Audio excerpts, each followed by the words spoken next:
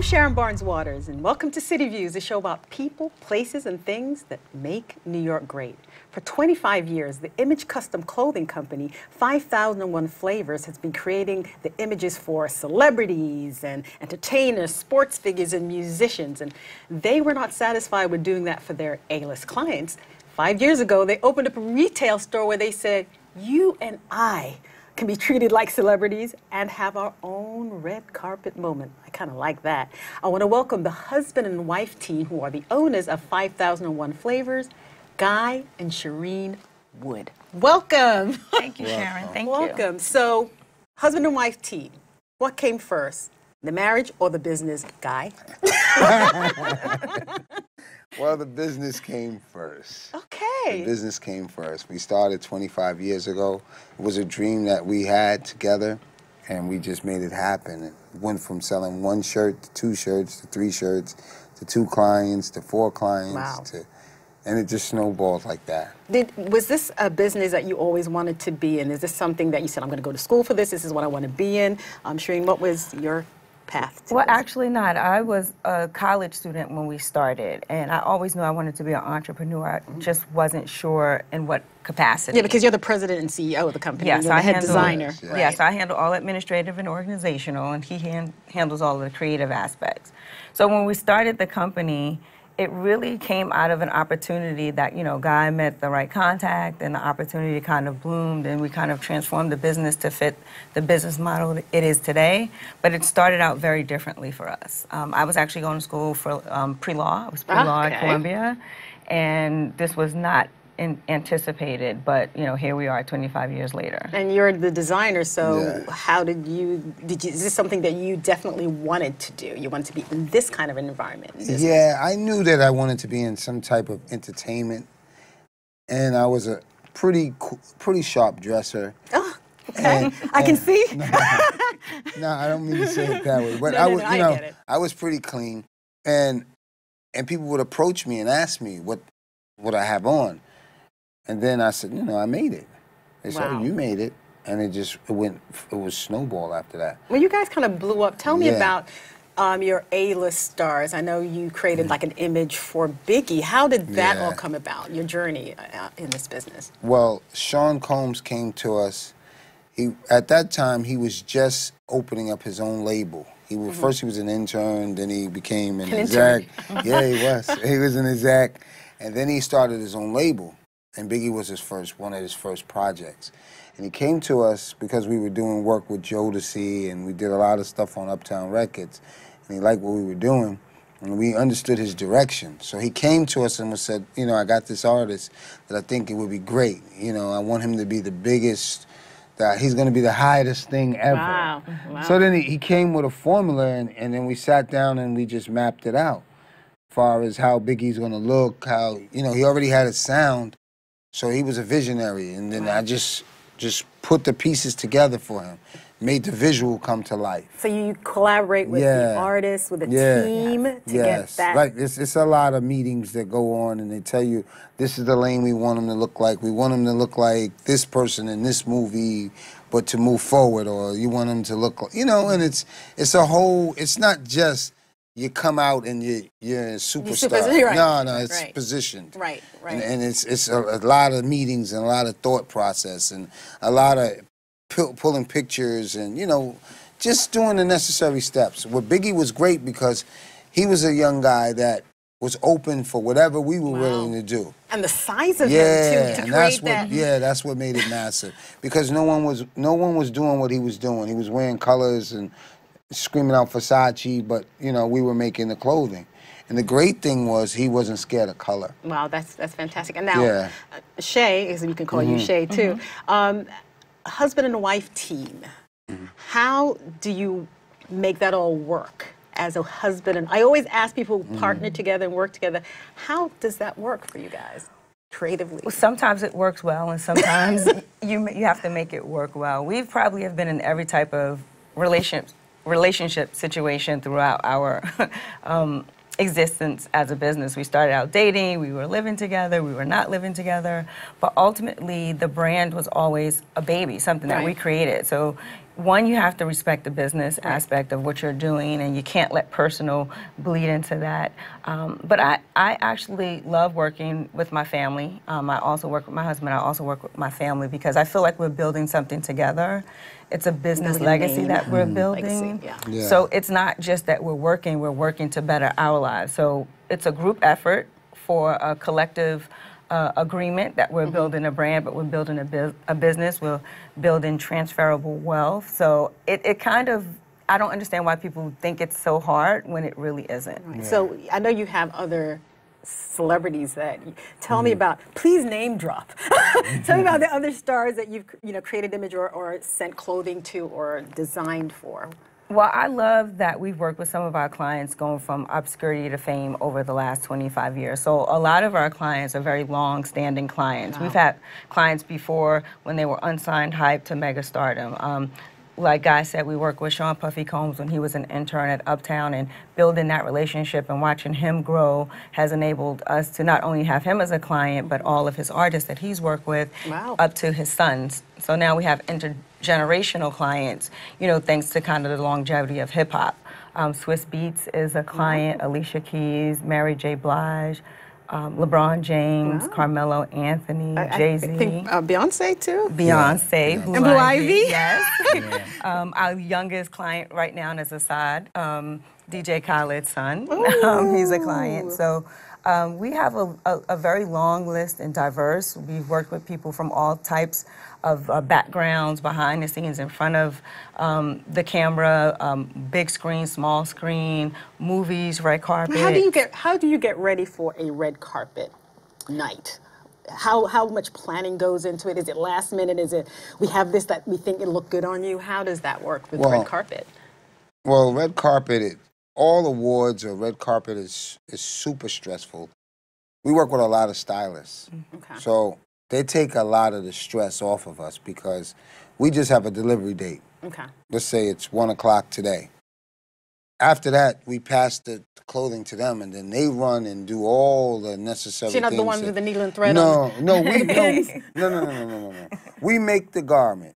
The stylist takes the garment and ships it to LA or gets it to LA or downtown, wherever the event is, and they place it on the celebrity. And tell me about trends. Where do you get your inspiration as a designer? What inspires you? People. I love walking the streets of New York because New York is international. Yeah. Especially when you hit Soho. It's ridiculous. I'll just spend hours just people watching. Because it's like you can travel the world and see things that you would never see. I took another designer with me downtown this week, and he said, he's originally from Chicago. And he was like, I've never been to Soho before. I said, really? He said, I said, well, that's a great thing as a designer because you don't use inspiration to get your designs. But when you're downtown, you see a montage of people. Yes. And it's so cool. You see a guy with a flower pot on his head. You might see and it becomes a trend. Yeah. But I mean, what happens is you just see styles from all over the world. I think traveling is the best thing. And if you can't travel, just come to your city and just watch the youth. They're so funky. They're so cool. Wow. They just, and a lot of times people design because they don't have the money. So the pants might be a little shorter, a little tighter, a little ill-fitting, or whatever, but that's their style. They're making the best of what they can do. And I can look past all that and say, oh, that's a cool style. That's a cool trend. That's something that we could touch on it. Wow. And Shay, how has your business changed in 25 years? Well, we definitely started off doing a little bit more styling services. And styling became image consulting and ultimately became exclusively custom clothing. I think what our clients want is not readily available in the marketplace, or they want a little bit more customization so that sets them apart. So a lot of our clients are very specific about color, about fabric, about the look. A lot of times when we get treatments for videos or, you know, descriptions of photo shoots is very specific. So we have to tailor everything around a theme, a color, a concept. So we have to work individually with our clients to give them exactly what they want. And ultimately, we're creating fashion, but we're also building their brand. So everyone's very specific about what they want, how they look, how they want to be portrayed. Even people, have you had difficulties with clients battling back and forth with kind of what they see and want, but what you think would be a little different and be more productive? I wouldn't say challenges. No. I think the problem is when you are stuck to a particular trend, it may be a problem for designers, not for me, but ultimately you have to give the client what they want. And sometimes the client is not talent, sometimes it's production, sometimes it's a manager. We meet our clients kind of in all different parts of their lives, so you have to be respectful of who the client actually is and what the product is that you're pushing. Sometimes it's a sneaker, sometimes it's for a commercial. So the fashion of the client is not as important as the overall theme. So you have to be flexible. Okay. Like now, if it's personal clothing, then I will interject and say, no, that's not hot for you or your body. But if a director or if it's a scene of a video, I have no say. Because at the end of the day, they already had this meeting, and now they're just calling me for custom clothing. Okay. That, you know, that's the difference. That's the difference. Now, if you're calling me saying, hey, I'm going out to dinner with my husband, and I want to wear this dress. How you feel about this dress, guy? And I said, well, I don't really feel that dress. I think this silhouette is stronger for you. Now that's a different story. That's a different. Yeah. But if it's a video or it's an appearance or they have their vision already. So my job is to fulfill their dream. Okay. And speaking of Harlem haberdashery. Oh yeah. Where I too can feel like a celebrity. Yes. And I too can have my red carpet moment. Why did you start Harlem haberdashery? 5 years ago? Yeah, 5 years ago. What happened was, Sharene was like, we have to take this business to the next level. We've conquered doing custom clothing. I see us having a freestanding store. I said, Shay, I don't know about that. You know, because it's already stressful with what we're doing. She said, no, to the next level, to the next level. Wow. So she found a location. She found a beautiful location. I said, if you can negotiate it with the guy, because I knew the guy was not giving it up. The building owner wanted the store for himself. Oh. So Shay talked to him, coffee, donuts, whatever they did. Listen to your wife. Yeah. Husband that all listen to your Finally, she won him over, yes. And we got the location. It was a beautiful location. And then what was so great about it, we had family helping with the 5001, but now we put them all in position to be designers. They already were designers, so they design and they put their stuff in the store. Fantastic. We all share in the ownership of the store, so that at the end of the day, they all have a vision and something to work for. Wow. Yeah, so that's what passing the, And it's still that one of a kind, that custom look. Yes. But it's at a retail price. Custom is a little more expensive than walking into a store and getting something. It's much more reasonable because we understand that general public has to come in here. Right, and having your family as a part. I think your son is a designer too. Yeah, my son, my daughter is a designer. And my brother. And your brother. Our brother's a designer, and a lot of our friends are designers. So if they have ideas and we think it's cool, let's make 4 or 5 pieces and see how it does. And you chose Harlem because that's where we were born and raised. Yeah. And so that you thought that was a great location. It was the location. To bring back to the, and I know that you guys do give back to the community in many ways. And also, I'm going to just point out that next month, which is September 6th through the 13th, will you be participating in a Harlem Fashion Row? Yes. Tell me about that. Mm-hmm.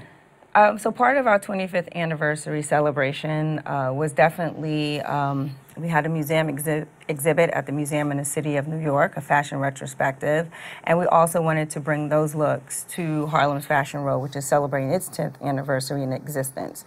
So we're very proud to partner with Brandis of Harlem's Fashion Row and kind of bring the exhibit to life, celebrating our customers and clients, the legacy of their music, but also us partnering with them and kind of creating history and these really great iconic images and videos that kind of become part of pop culture. So not only do we feel like we've made clothes, it's kind of celebrating, you know, our contribution to pop culture and history. So we will have a fashion show at Harlem's Fashion Row. 6th through the 13th. Yes. Yes. All right, congratulations. I just want to thank you both again for coming. 25 years of excellence. Yes. Thank you. Yeah. 25 years of excellence. Thank you. And then bringing it to the retail. I know you said that Harlem Haberdashery is the retail expression. Yes. Yes. 5,001 flavors, but you know, congratulations on a quarter of a century Wow. in this Thank you. business. Thank and you. We look forward to seeing more and more of your fashions. Maybe you'll have another idea, Shay. That guy's gonna listen Yeah, to. yeah. Listen to your wife. You have to.